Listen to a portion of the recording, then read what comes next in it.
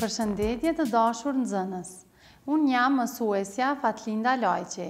Së bashku nga lënda Edukate Qytetare do të mësojmë njësinë komunikimi. Pra hapni librin bazë, faqe 150-151.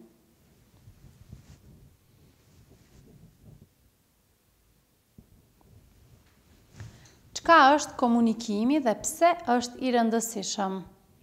Komunikimi është aftësia për të ndarë informacion me njerëz dhe për të kuptuar se çfarë informacioni dhe ndjenjash janë duke u përcjell nga ne ose nga të tjerët.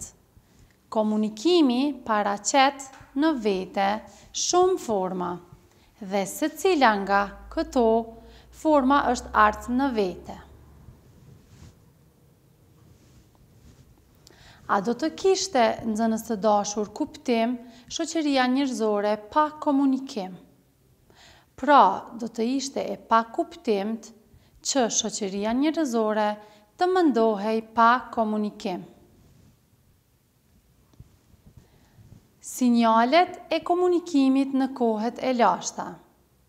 Në kohet e lashta përdoreshin sinjale të ndryshme komunikimi, po i përmendim disa prej tyre: burit, zjarri, daullet e të tjera.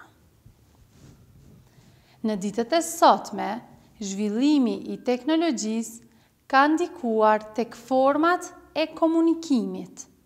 Ato janë televizioni, telefoni, radio, telefaksi, interneti e të tjera.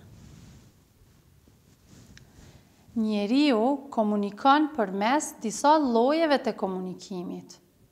Dy më të njohurat janë komunikimi verbal, pra nxënës të dashur, komunikimi me fjalë, gjuhë e shkruar ose e folur, dhe jo verbal, pa fjalë, gjuha e trupit, mimika, gjeste apo shenja.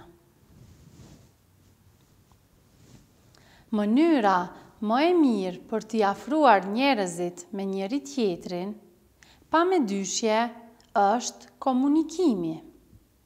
Prandaj, të jemi afër me të tjerët, është kënaqësi dhe njëkohësisht e ndjejmë veten më të sigurt. Detyrë shtëpie. Ndahuni në çifte, bisedoni dhe pastaj shkruani. Sa e përdorni ju komunikimin për të zgjidhur ndonjë problem me shokët? Faleminderit për vëmendje, mirupafshim.